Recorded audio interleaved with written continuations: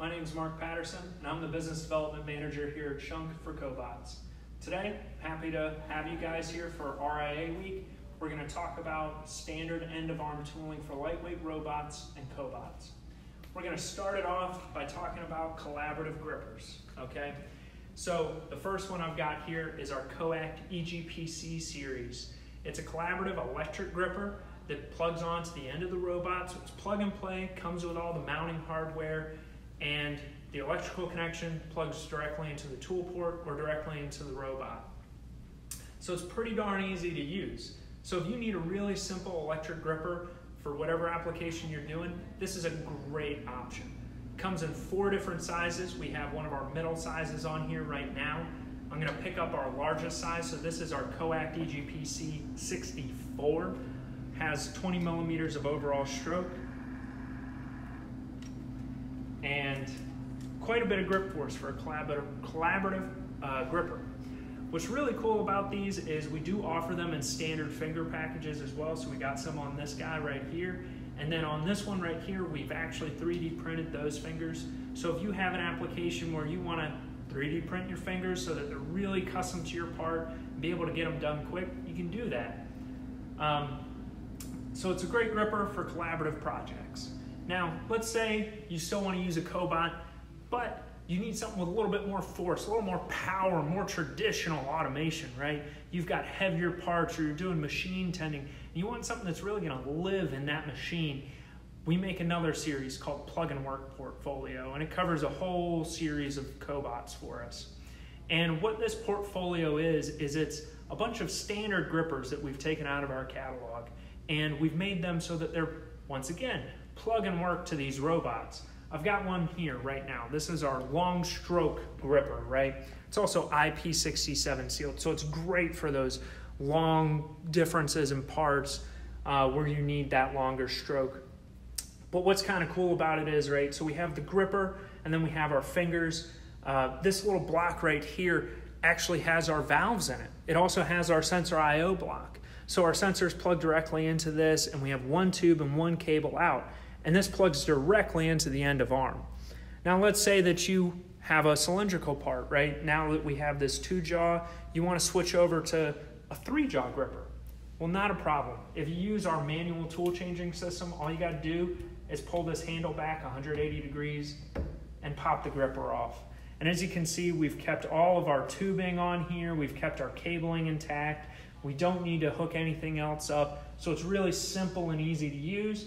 And you take your other gripper and you just line it back up onto the tool changer like so.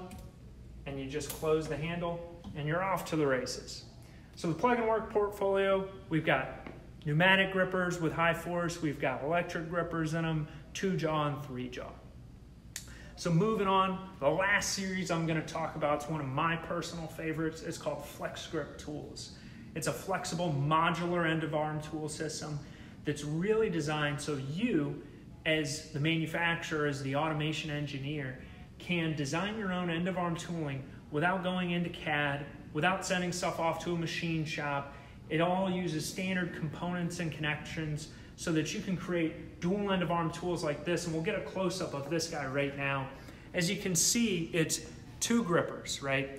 And this is really great for load, unload on your machines, right? You're doing CNC machine tending or even lathe tending. You want to reach in the side and pick up that cylindrical billet, right?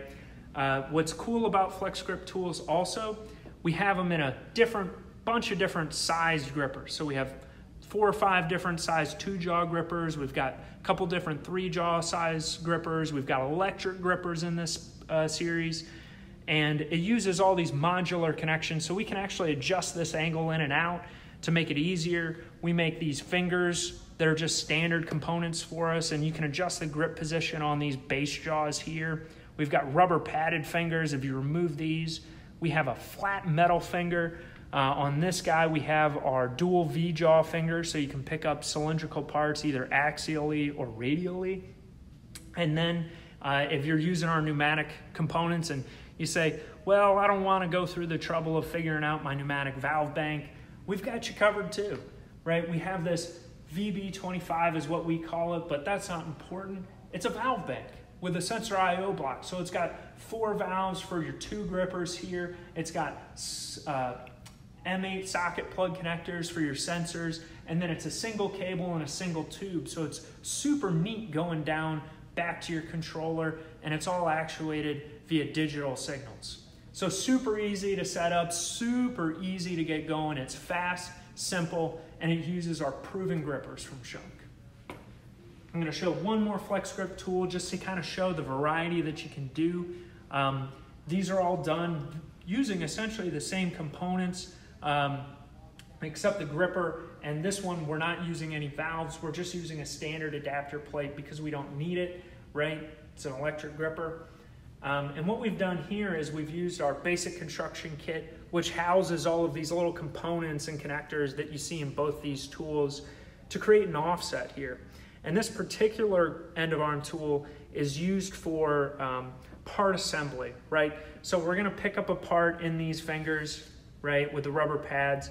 And then what we're actually gonna be doing is we're gonna go and try and insert that part into a hole or a slot. And sometimes when you're doing that, you need a little bit of give, right? If it's a tight fit or if it's at an odd angle. So we actually added in this compensation unit that can compensate all directions, the Z and theta and rotational just a little bit, so that we have that extra little bit of float. And we can do that all with FlexGrip tools, and it's all standard components. So I'd like to thank you all for joining me today. I hope everyone's had a great time during this RIA Robotics Week, and give us a call and join us next time.